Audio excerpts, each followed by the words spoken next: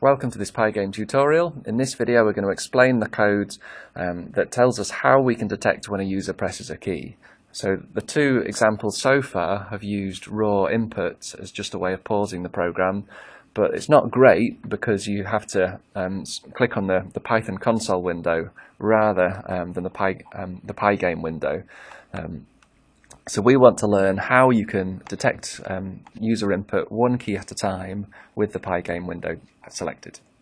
So if we have a look at the code, you'll notice we've got the Pygame module imported, but we're also using the random library because this program, whenever you press a key, it will randomly choose a colour until you press escape or Q.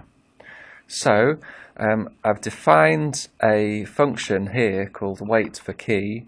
And all that does is it pauses the program until the user presses any key, and then when the user does press a key, it returns a value, and the value is the key code for the key that they've pressed. So if they press K, then this function, wait for key, will return the key code associated with the K key, so that you can do whatever you want to do when the user presses K.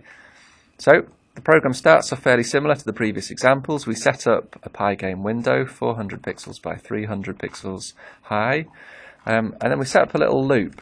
So we start off with a variable called looping, which is a boolean set to true to begin with, and we loop round whilst looping is true. So all the stuff that's indented underneath it down to here is going to keep looping until we deliberately change looping to be false instead of true. Then this is when we use the random library. So we've got a variable called red, green and blue, and we're choosing a random integer, a random number between 0 and 255. So if we choose a random amount of red, a random amount of green and a random amount of blue, we should have a completely random colour. Then we fill the screen with those random colours. So we use the red, green and blue variables, and we've got to flip the display to update the display. Then we call this function that we defined a little bit earlier. So let's move up so we can see. So this is the function definition. We've defined it here. And we call that function down here. So we're saying call that function as in wait for a key to be pressed. And whatever key is pressed, we're going to save the value in a new variable called key.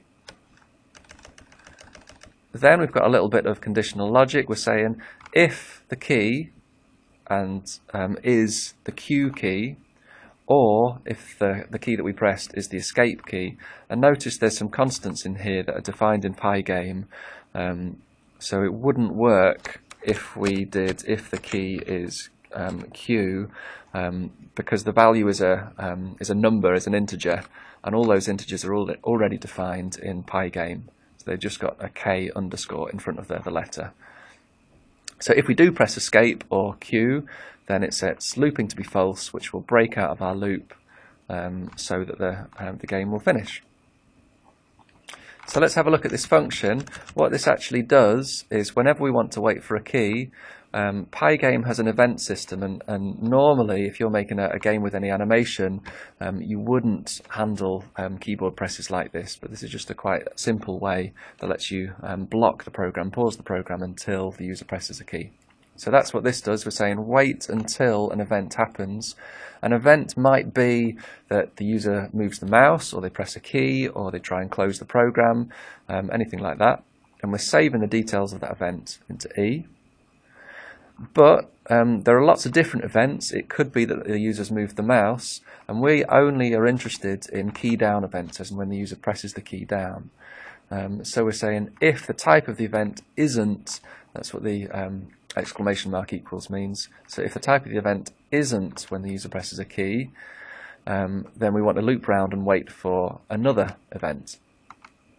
But also, if the user tries to close the graphics window, that will generate a pygame.quit event, and if that happens, we need the program to close. So I've just said assume that the user's pressed escape and break out of this function.